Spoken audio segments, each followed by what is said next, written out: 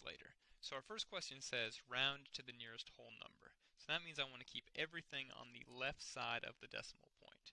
So the only thing I have to ask myself in these problems is, should the last number change? I answer that question by looking at the neighbor, so looking at the next number. If the neighbor is bigger than 5, I'll change the last number and only the last number. In this case, it is not. So my answer to this problem is 1,296. Our next problem says round to 3 significant figures. So I'm going to go ahead and highlight the first 3 numbers. So I know my answer will be 77.2 or 77.3. So I look at the neighbor, and in this case, the neighbor 6 is larger than 5. And that means I'm going to change the last number, but only the last number, giving me 77.3. Alright, next one says to round to 3 significant figures. So in this problem, we see that these two on the left are called leading zeros. Leading zeros, they still need to be accounted for, but they're not significant. So my first significant number is this 7. So the 7, 2, 7 are significant. I look at the neighbor, and once again, the neighbor is larger than 5. That means I'm going to change the last number and only the last number. So my answer will be 0.0728. The only time I would change anything besides the very last number is if that last number was a 9. Alright, next we're going to work on some conversions. So we're going to start by converting 77 centimeters into meters. The way I set up my conversions is I call them train tracks. So starting in the upper left-hand corner, we're going to start with what was given, which is 77 centimeters. So this right here is our given. Next, we're going to use conversion factors. So I know I need to change 77 centimeters into meters, and I know that the relationship is that 1 meter equals 100 centimeters. Since centimeters is on the top right now, I need to put centimeters on the bottom to cancel that out, and meters on the top. Again, I said it was 100 centimeters was equal to 1 meter, and so I have it set up. Again, I knew centimeters should be on the bottom so that centimeters could cross out. So now I will multiply across the top, divide across the bottom. I don't need to type in the 1, so I'm just doing 77 divided by 100, which gives me 0.77 meters. Let's take a look at our next one. So next we're converting 18 meters into feet. So to set this up, I have my given of 18 meters. I know that the relationship between meters and feet is that 1 meter equals 3.28 feet. Since I have meters on the top already, I need meters on the bottom to cancel it, and feet on the top. My equation says that 1 meter equals 3.28 feet, so the 3.28 will go with the feet on the top. Again, I put meters on the top and bottom to cancel it out. So 18 now times 3.28 gives me 59.04. I could keep that whole thing or just the first 3 significant figures. I'm going to go with 59.0 feet.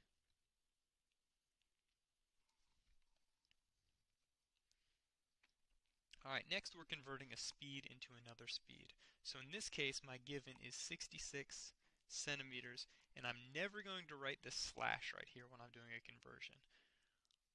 Instead of the slash, I'm just going to use the bottom half of the train tracks. So again, this is my given here, 66 centimeters per second, but that seconds is going to go on the bottom. Alright, I know in this problem I need to change centimeters into meters, and I know the relationship is 100 centimeters equals 1 meter. Since centimeters was on the top, I need to put centimeters on the bottom so that they'll cancel out.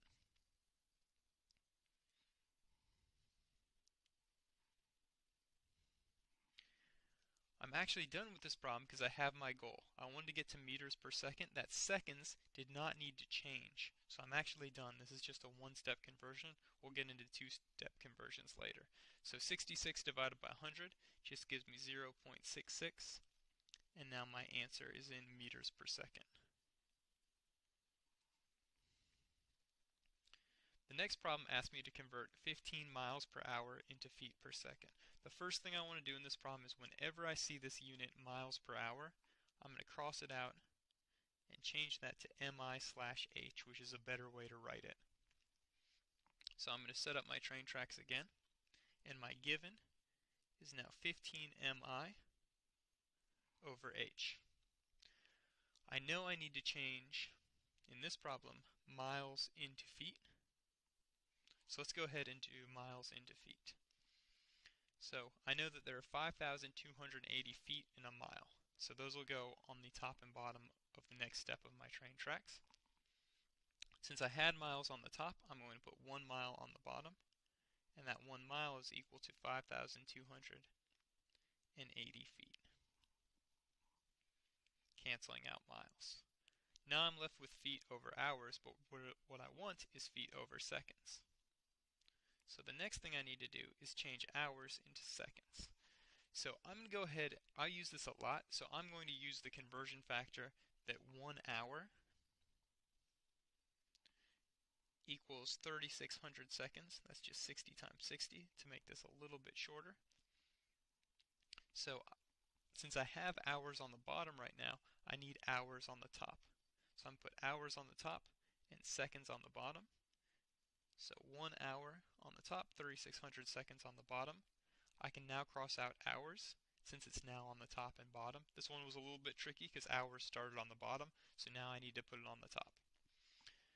Into my calculator, I'm going to plug 15 times 5,280 divided by 3,600, since the 5,280 was on the top and the 3,600 was on the bottom. And that actually gives me a speed of exactly 22 feet per second. Coming down to our last problem, I want to convert 21 meters per second into miles per hour. Again, I'm going to think of miles per hour as mi over h. Setting up my train tracks, I start with 21 meters per second as my given. I need to change meters into miles. I'm going to use the conversion factor that 1,609 meters equals 1 mile. Meters was on the top, so I need that 1,609 meters on the bottom and miles on the top. I can go ahead and cross out meters then, and I have successfully changed meters into miles, but I still need to change seconds into hours.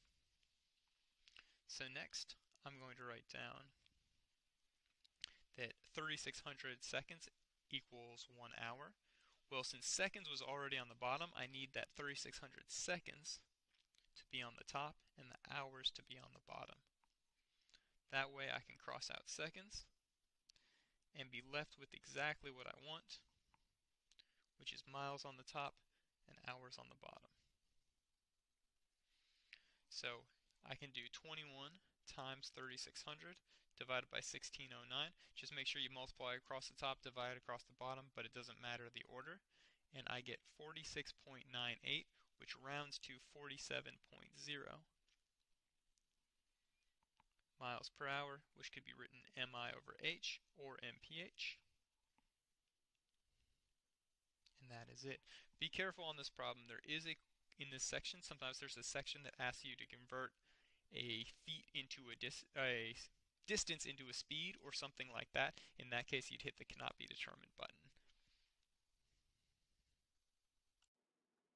Alright, in this video we're going to learn how to extrapolate. So this is really important, especially in the inquiry activities. So in this problem we're given values for x and values for y, and we're supposed to predict this value when x is 80. So if you click on the Desmos graphing calculator, you'll get a screen that looks like this. Click on the plus in the upper left hand corner and click on table and go ahead and enter your data.